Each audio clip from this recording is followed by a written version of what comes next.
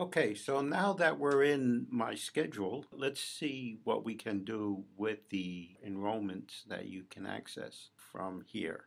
Let's say that I want to see my course enrollment in the biology class. So I can click on the icon that shows the what looks like people, and it gets you right to the class roster. And here's my class roster.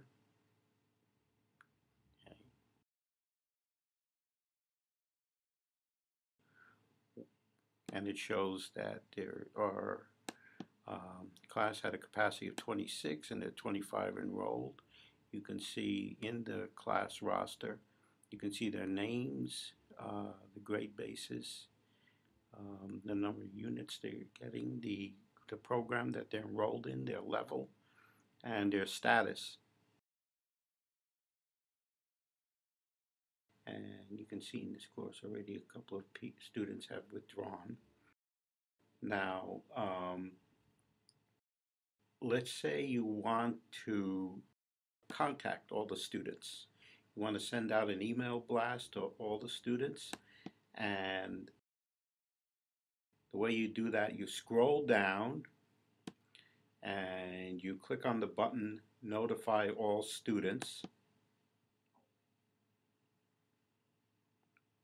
Okay, so this box comes up, Send Notification, okay, and it's going to send the email message that you're going to type in text box to all the students in the class. When you click on that, it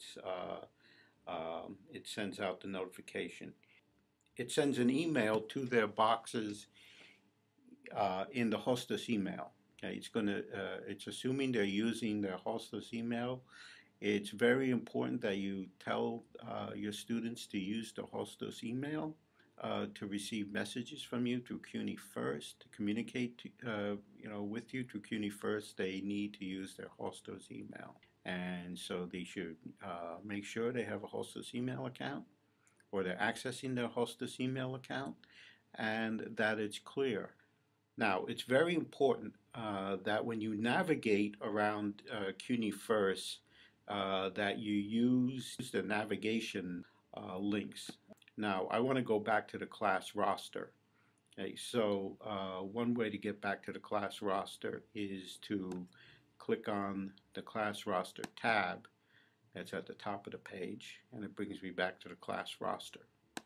Okay, now I want to send individual notifications to certain students, maybe warnings, or maybe congratulations, they're doing well in the course so far.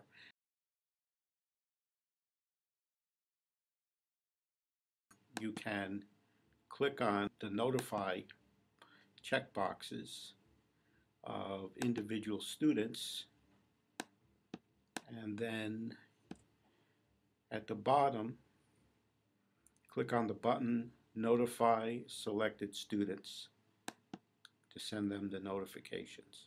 Okay, so this time the email is just going to go to those students, those particular students that you selected.